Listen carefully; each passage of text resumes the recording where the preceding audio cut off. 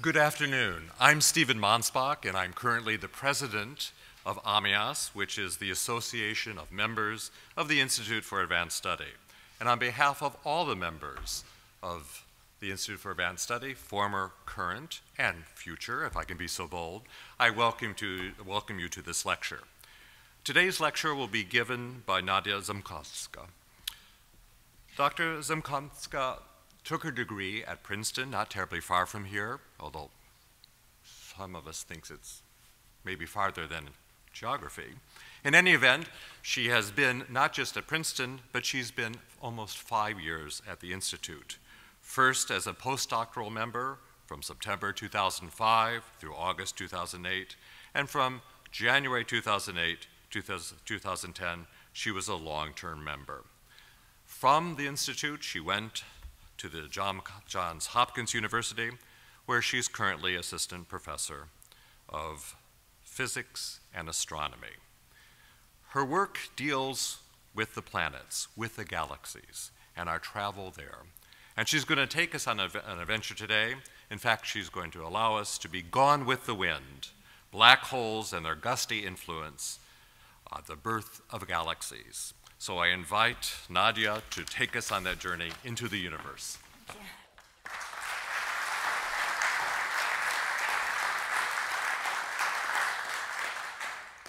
Thank you all so very much for coming. I hope this is going to be fun. I will be talking about one of the major issues in modern extragalactic astronomy, namely the issue of galaxy formation. And specifically, I will focus on the issue of galactic winds. And I would like to start by emphasizing that this is a very observations-driven field. This is not some hypothetical phenomenon. This is something that we can actually observe and detect and measure using existing facilities, telescope facilities on the ground and in space. And so here on the first slide, I already am showing you a picture of a galaxy wind. This is a galaxy, M82, as seen in the visible light using a normal optical telescope. It's a disk galaxy, so I have this spectacular prop here. Okay, it's a disk galaxy that we're seeing edge on, which is why it's appearing elongated on the sky. And nothing much is happening in the visible range, but if you look in the infrared light, in this case using the NASA Spitzer Space Telescope, then you see these dramatic red plumes emanating from the center of the galaxy. It turns out that the stuff is emitting in the infrared because it's made up of tiny little dust particles. That is the material very similar to the car exhaust. So this galaxy is doing a lot of spring cleaning and getting rid of some yucky stuff by doing something really explosive in its center. In this particular case, we don't actually think that the black hole is involved. This is probably due to the explosions of massive stars. But I will have some other examples later in the talk. All right, so we will start with an overview of how galaxies form from shortly after the Big Bang to modern day. I will discuss differences between normal matter and dark matter. Then I have a list of outstanding issues that we do not understand. Then I will shift gears and I will talk about supermassive black holes. How do we know that they exist? Also, you may have heard that once things fall into the black hole, nothing can get out. So a legitimate question to ask is, well, what can they do if nothing can get out? So we will discuss that. And then I will talk about the surprising role that the supermassive black holes play in the evolution of their host galaxies. So I will talk about how the galaxy feeds its black hole and how the black hole stars its host galaxy. Galaxies are composed of billions to trillions of stars. And roughly speaking, in the modern day universe, they come in two types. Some galaxies are spherical, so here's another valuable prop, made up mostly of old stars, which happen to appear yellow and red in astronomical images. So here's an example of an old elliptical galaxy.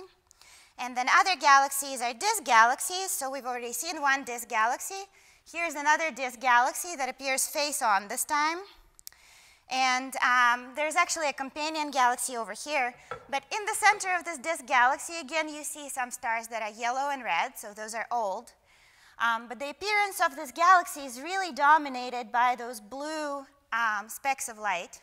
Those happen to be stars that are very young, that are being formed out of the gas that is also present in this galaxy. So gas and stars in elliptical and disk galaxies are made of normal matter, the kind of matter that you would encounter in the table of chemical elements. And most of the normal matter in the universe is composed of hydrogen and helium.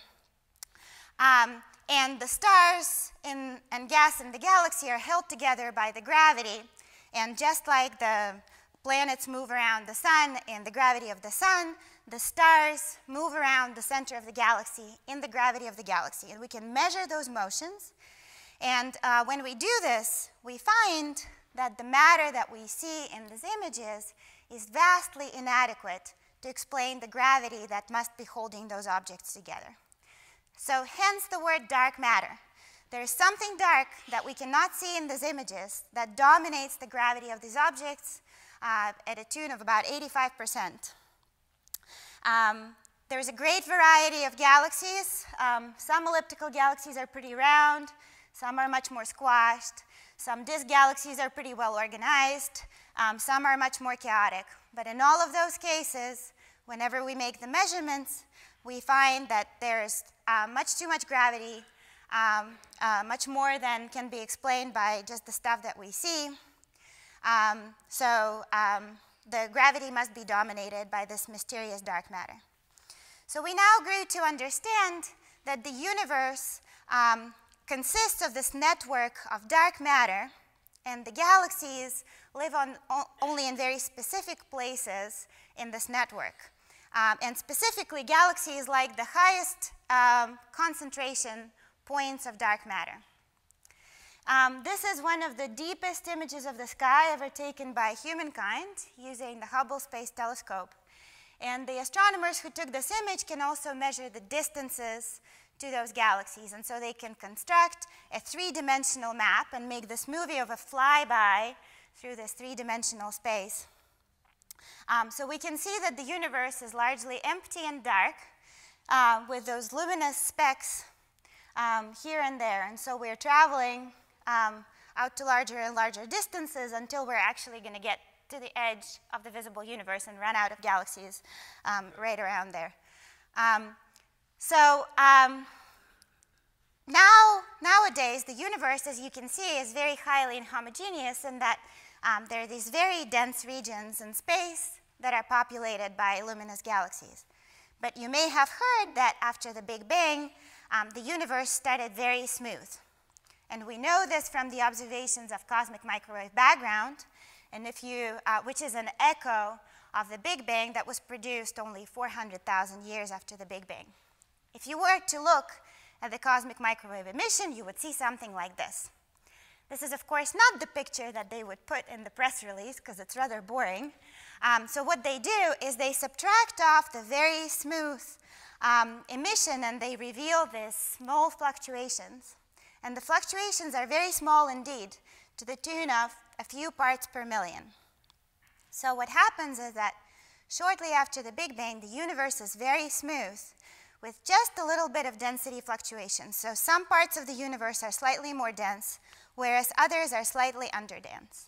And then a lot of time elapses between then and now, and gravity is doing work on those fluctuations all the time. And so the gravity wants to collapse the overdensities and empty out the underdensities. All of these considerations are put together in what is now a basic galaxy formation theory. We start with a universe that is fairly smooth. We can actually ignore the normal matter and consider the universe that is completely dominated by darkness. What we see dominates the gravity in the local universe. It wants to smooth the fluctuations over, but the gravity wants to bring the fluctuations closer together. It turns out that the gravity wins, and so small structures assemble into bigger and bigger structures. This is one of the most ambitious astronomical computations performed by many supercomputers over many weeks of time. You start off with a universe that's very homogeneous. The pink regions are slightly overdense, and the darker regions are slightly underdense. And the matter is constantly falling from the underdense regions onto the overdense regions under the influence of gravity. And so you can see that the clumps become more and more concentrated until the simulation stops at the present time. And so at the present time, you see this very characteristic picture in which the dark matter is assembled into these narrow filaments and bright knots, and in between there is nothing. There are voids and cells that are pretty much empty of matter. Here is another view of the exact same calculation. This time, we're going to fix the time at the present time, and we're going to zoom in to see the structures on different scales. So again, we're seeing that on large scales, the universe is fairly smooth, but if we zoom in all the way, we see that the dark matter is concentrated into those filaments, and the voids are very empty indeed. We're zooming in onto a very massive structure, and only now you are seeing all those little bright individual specks are the locations where the luminous galaxies can actually form. So all those thousands of little specks are the places where the normal galaxies will eventually live. All right, so we've talked about the dark matter. What is happening to the normal matter? So hydrogen and helium, the stuff and all the other chemical elements. So normal matter is affected by the gravity, largely produced by the dark matter. And what happens is that normal matter flows into those filaments, and along the filaments in this dark matter-dominated web, into the knots of the web. And it can cool and become denser and start forming stars. And this is what we see in this calculation. So this time we're seeing, again, the same familiar filamentary structure, but now we're looking at the gas instead of the dark matter. And the gas right now is tracking the dark matter, and it's flowing into the knots to produce those first galaxies. And so the galaxies continue eating up stuff that's arriving from the dark matter web. So this galaxy just swallowed a clump of gas, and it continues to grow in mass and increase in size. And then sometimes several big galaxies are brought together. So we're going to see a couple of bigger galaxies that are coming together, and they're going to do this complicated song and dance due to the gravity, due to their mutual gravity. So they're going to exchange some material, and sometimes these galaxies will merge into one much bigger object. So as the time goes on, galaxies get bigger and bigger by swallowing small clumps of gas and merging with bigger galaxies. All right, so this basic galaxy formation theory has produced a lot of successes. In particular, we now, for the first time in the history of humanity, understand the geometry of the universe very well. You may have heard the expression precision cosmology. This is a phrase coined to reflect the fact that we now understand the geometry of the universe to better than a few percent. And this is a development that happened over the last 10, 15 years. In particular, one thing that we can understand very well is things like propagation of light through space, even from the objects very far away over at the edge of the observable universe. Another thing that we understand is that galaxies are the luminous knots in the filamentary structure, largely created by the dark matter. This is again illustrated in this other simulation produced by the Stanford group. The blue stuff is the dark matter, again assembled into these filaments, and then now they're going to show you where the galaxies are located. So the galaxies sit only in the densest, most concentrated clumps of the dark matter web. Okay, another thing that we understand fairly well is the distribution of galaxies, the large-scale distribution of galaxies in space. This is another flyby movie. This time it is made based on the data from the Sloan Digital Sky Survey, which cataloged galaxies and about 1 million galaxies and distances to them. So again, this is data that includes the shapes and the sizes and the distances to about 1 million galaxies. So you can see nothing much as we're zooming out of the region near our galaxy, but when we get to large enough scales, you see that the galaxies assemble into these familiar filamentary structures. So you see that the galaxies prefer living in these networks, leaving behind empty voids. This is because they are tracking down the underlying gravity largely created by the dark matter. So this is now observations. This is not theory. Another thing that the basic galaxy formation theory predicts very well, and something that's observed in images like this, is that big galaxies like to hang out with big galaxies, leaving empty space behind. So this is a Hubble Space Telescope image of a galaxy cluster. You can see hundreds of very massive old galaxies assembled in very small space, whereas the rest of the space is pretty empty. All right, so now to what we do not know. All right, so I've talked about dark matter dominated cosmology, and the 800-pound gorilla with a $1 million question that I have completely brushed under the rug is, what is this pesky dark matter business made of? All right, so it's really, truly remarkable that we can do all of these things without actually understanding the answer to this question. And as a matter of fact, the amazing fact is that the dark matter cosmology is actually much easier than dealing with the normal matter, the hydrogen, helium, and heavier elements. And in the jargon of astrophysicists, anything that deals with a normal matter is called dirty baryonic physics. Okay, why is that so? The reason is that as far as we know from all the observations that we have, dark matter interacts only gravitationally with itself and with other matter. So this is one force that we have to include into our calculations. Whereas the normal matter undergoes gravitational interactions with the dark matter and with itself, plus it does all these other complicated things. It cools and it heats and it makes stars and the stars explode and who knows what else. So even though we understand the microphysics of the normal matter much better, we have equations of quantum mechanics to tell us all we need to know about this, but actually putting this into the calculation is very difficult because there is so much complexity. Aside from this pesky question of the composition of the dark matter, the remaining questions in galaxy formation theory all have to do with our poor understanding of how the normal matter behaves under the influence of galaxies. So one such question is actually the number counts of galaxies. So in particular, the basic galaxy formation theory predicts the wrong number of galaxies, which is a pretty fundamental measurement. And this is illustrated here. On this axis, we have the number of galaxies per decade in mass. And on this axis, we have the mass of the galaxy. So the small, low-mass galaxies are on this end, and there are a lot of them. Those are the data points with the error bars. Those small galaxies tend to look like this. Those are pretty wimpy little disks.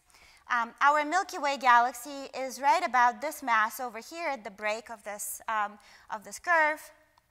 And there are very few galaxies above this mass. So I've shown you this picture of M87, which is extremely massive. There are actually very few galaxies like this. Whereas the basic galaxy formation theory predicts more like something like this. So it overpredicts the number of galaxies on the low mass end, and it vastly overpredicts the number of galaxies on the high mass end. So for example, at this mass over here, the basic galaxy formation theory predicts hundreds of times more galaxies than is observed. All right, so why is this happening in the basic galaxy formation theory? In the basic theory, way too many stars are being formed. So if you can come up with a mechanism to prevent those new stars from forming, if you can reheat the gas, if you can blow the gas away from the galaxy, then you can probably solve those problems. And things that go boom really help. So this is an example of a thing that is going to go boom. This is a simulation of a first supernova in the universe that occurs in a dwarf galaxy. This is showing you the gas distribution. Again, we see the filamentary structure due to the underlying dark matter. Okay, and the star is going to get formed, and it's going to light up, and it's a very luminous, very massive star that starts illuminating the matter around it, and it starts heating up the gas. This is what you're seeing here. This is what's happening for 2 or 3 million years, and then something else happens.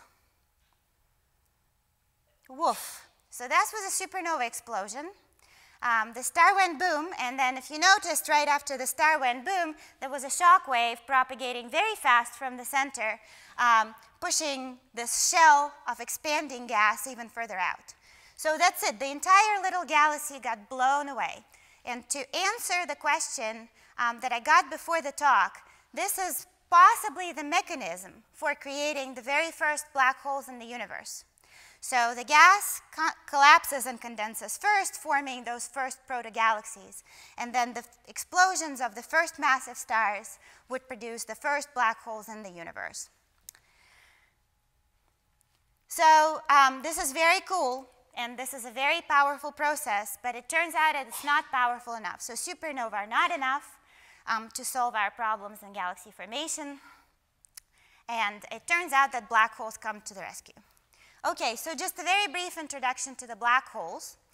If we squeeze Earth into the size of a grape, or if we squeeze the sun into the size of Manhattan, then the gravity on the surface of this object is so strong that nothing can escape, even light. In astronomy, we have 2 types of black holes. We have stellar remnants that are produced in explosions like the ones that I showed you on the previous slide. So those are a few Manhattans in size with a lot more mass. And then we also have supermassive black holes. It appears that almost every massive galaxy has a supermassive black hole in its center, which is a really fascinating fact. Those things tend to weigh 1 million to 1 billion masses of the sun, and they are stuffed into the size of the solar system. How do we know that they exist? Well, they exert gravity on surrounding stars. And in our own galaxy, we can actually observe the motions of individual stars to track down the gravity of the supermassive black hole. This is an infrared image of the center of our galaxy. And what we're going to do is we're going to zoom in all the way into this white square and track the motions of the star, those faint little things, inside that square. And this is what was done by a couple of groups, one in Germany and one at UCLA, over a period of close to 20 years by now. And they have seen that those stars move around an unseen, very massive object whose location is marked with this white star over here. And in particular, there's this remarkable star S2, which over a period of a dozen years or so made a full revolution on its orbit around the supermassive black hole. These observations actually allow us to measure the mass of the object that needs to produce these orbital motions. It turns out to be about 4 million masses of the sun. In external galaxies, we cannot see individual stars. The entire galaxy is a blur. It's way too far away for us to do observations of the kind that I showed before. So instead, we rely on observations of the sum of all stellar motions. So this is the sum of all velocities of the stars as a function of the distance from the center of this galaxy, NGC 1277. And there's this characteristic rise of the velocity dispersion toward the center of the velocity toward the center of the galaxy. So if there was no black hole producing this extra gravity, there would be a much smoother curve over here. This is a remarkable achievement that was possible mostly because of the observations with the Hubble Space Telescope over the last 20 years or so. There were a couple of groups that have been doing this, including a nuclear team, and Scott Tremaine, who's a professor here, is one of the founding members of the nuclear team, and among other things, they have demonstrated that more bigger black holes tend to live in bigger galaxies. And the ratio of the mass is about 1 to 1,000. So the black hole is about 1,000th of the mass of the entire host galaxy.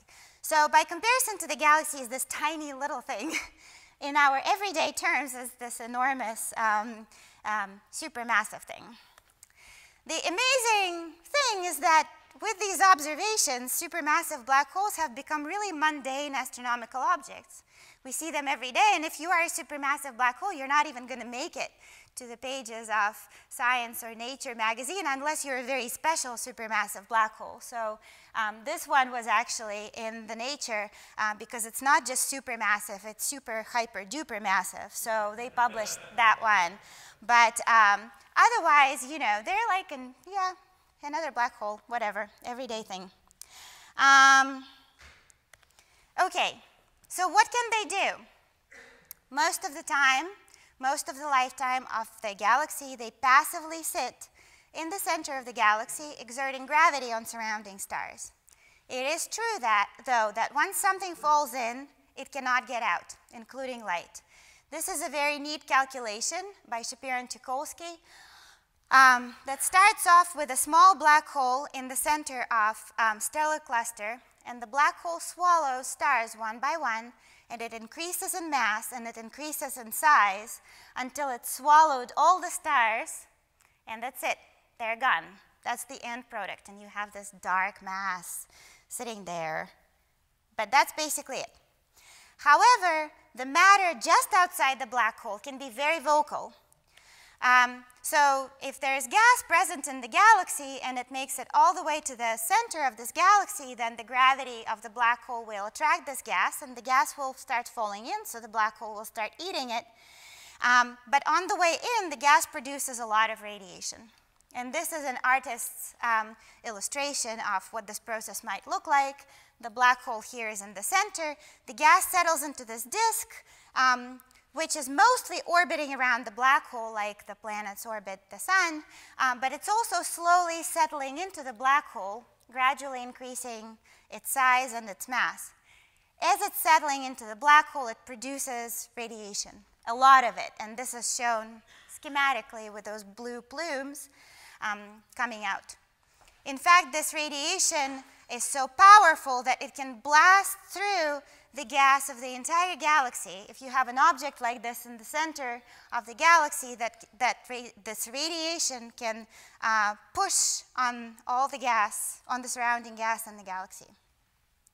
The amazing fact is that there is enough energy released as 1 gram of matter falls into the black hole to throw out 5 kilograms of matter out of the galaxy. So in other words, there's plenty of energy available in this infalling material to reheat or clear up the entire galaxy worth of mass.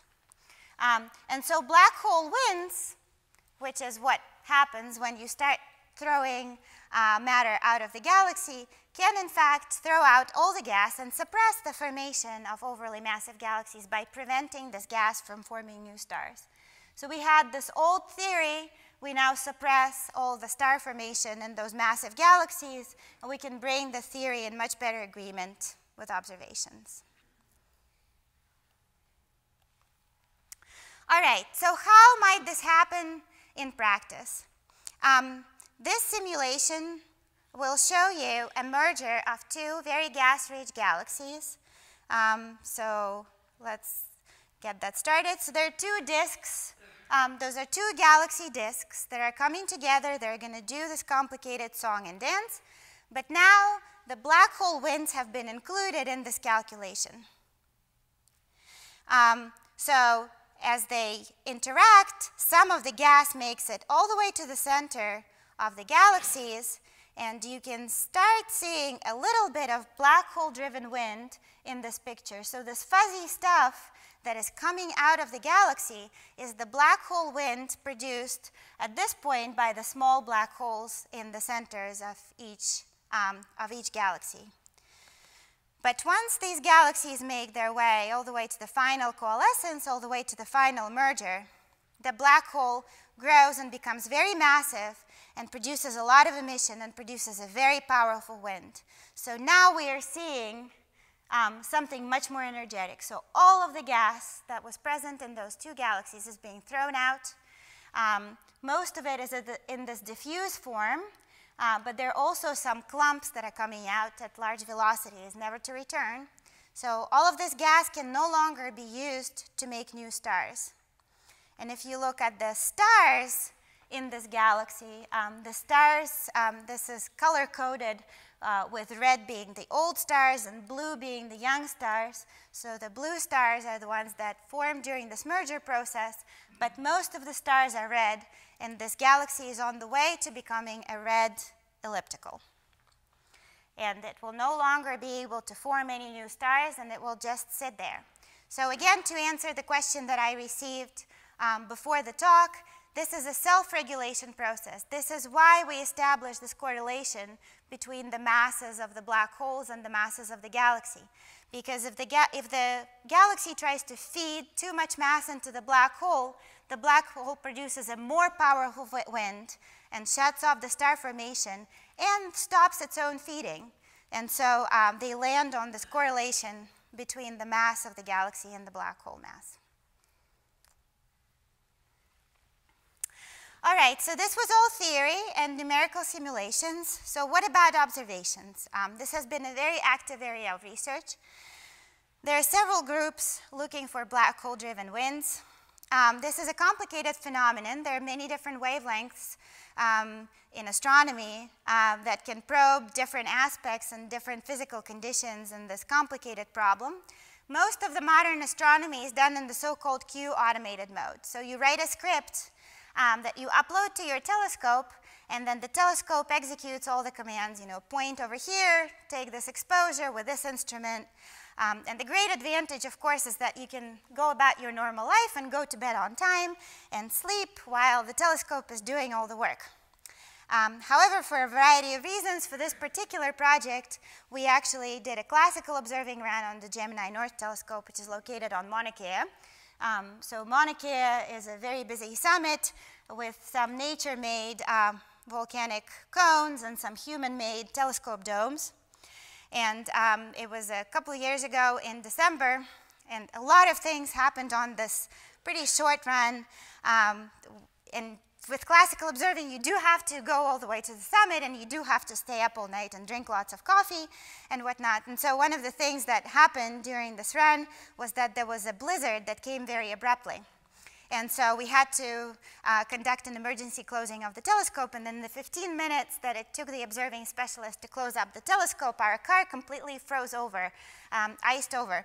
And the dorms where astronomers stay when they're not observing are located a few thousand feet below the summit.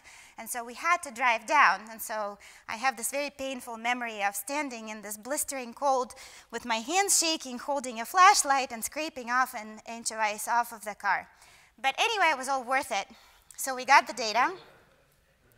It was very interesting. And this is what the data actually look like. So what do we actually observe? If you recall, once the black hole starts driving this wind, it throws the gas out and it heats the gas. So our observations turn out to be sensitive to gas at about 10 to 20,000 degrees, which in layman's terms is pretty hot, but by astronomical standards, it's like lukewarm.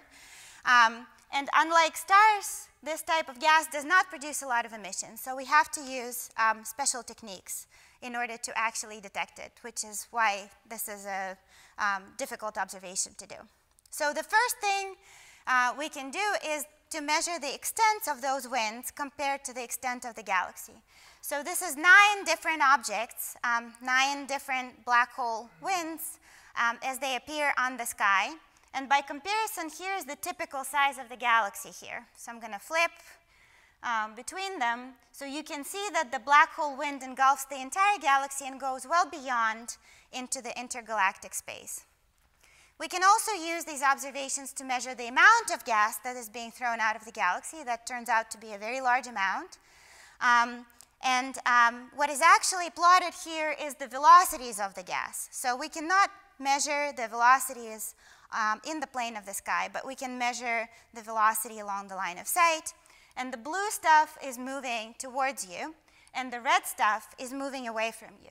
And so what are all these red and blue patterns that we see in these objects? So let me show you very schematically what we think is happening. So suppose the black hole is in the center, and it's producing this outflow, and it's roughly biconical. So this stuff is moving away from the black hole in this direction. This stuff is moving away from the black hole in this direction. So now let's start tilting this outflow. So I'm going to tilt the line of sight so that the right-hand side, I guess your left-hand side, is slightly going towards you, and the red stuff is going slightly away from you. And I'm going to keep tilting the line of sight until you basically get one blob that's moving forward and one blob that's moving away from you. And that's pretty similar to the structures that we observe in these objects. So we do more careful modeling of this process, but that's the basic idea. Another thing that we think is that this gas, these blobs look very smooth, but we don't think that they're actually smooth. We think that the picture is more like this artist's representation. So you can see that as the wind blows through the gas in the galaxy, it takes with it those clumps of gas and dust. And so we think that we see this combined emission of the much smaller clumps that we cannot see individually in this very distant galaxy. These observations provide actual measurements that we can compare with a theory. So this is what's seen in external galaxies. One of the very exciting developments of the last 2 or 3 years is the work done by Doug Finkbeiner at Harvard and collaborators, in which they think they have actually detected a relic of a past explosion associated with a supermassive black hole in our own galaxy. So this is the actual data. This is the data from the Fermi Gamma Ray Telescope. And you can see this bright emission above and below the plane of the galaxy. So this is our galaxy, and we are at the edge of the galaxy. So we are actually seeing our own galaxy very closely edge on. And so this is the plane of the galaxy that's been masked in those data, and we see stuff that's above and below the galaxy plane. So there was some explosion some time ago. Nowadays, the black hole is quiescent, but some time ago, there was a powerful explosion that threw out material above the plane and below the plane, and this is what we think we're seeing in those data. And this is an artist representation superposed on the actual optical image of our own galaxy of what this relic of the explosion might look like. All right, to summarize, galaxies are luminous knots in the cosmic web, which is largely dominated by the dark matter. It's pretty fascinating that most massive galaxies contain supermassive black holes in their centers. Both galaxies and their black holes formed from gas that cooled and condensed. In one case, in the case of galaxies, it condensed into stars, and then in the case of black hole, the black hole ate it up to increase in size. As matter falls into black hole, the matter releases a lot of energy before it gets into the black hole, and there's a sufficient amount of energy to clear off the gas from the entire galaxy.